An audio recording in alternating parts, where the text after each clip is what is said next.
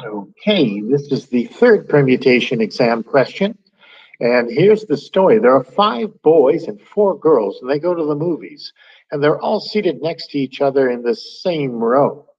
But one boy and a girl are a couple, and they want to sit next to each other at the end of the row of friends. In how many different ways can the entire group be seated? Well, what do you do with this? You take you've got five and four. There's nine people altogether, but one boy and girl, they want to sit next to each other. Okay, so what we do is we take two of those people and we put them, think of the two possibilities at the end of the rows. So it would look like this. This is how I do it. I've got the boy and the girl right here is 2 factorial. There's one, two, three, four, five, six, seven other people. So one combination is 2 factorial because they can sit both ways if they were on the left-hand side times the whole number of different ways it can happen. There's 7 people here, so that's 7 factorial. So you've got 2 factorial this way, because there's 2 ways they can sit at this end. You've got a 2 factorial if they sat on the other end of the row, but then 7 factorial in the middle. So basically, there's 2 things at the end of each thing. You've got 2 times 2 factorial times 7 factorial. That's why there's 20,160 ways it can happen with the one boy and girl sitting at the end. I just draw a picture of it, that's how I work it out. I'm thinking, okay, the 7 people in here, how many ways can they put them together? It's 7 factorial. Then I imagine them at the end. Okay, how many ways that can happen? Well, there's 2 ways that can happen.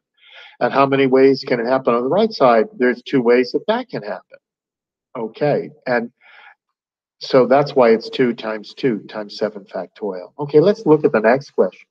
If all the friends are seated randomly, calculate the probability that all the girls are sitting next to each other. What you got to imagine here, there's 4 girls and 5 boys. So what you have to do is imagine the 4 girls being together as a group, okay? Well, the number of ways you can arrange those 4 girls is 4 factorial. That's how many ways that can be.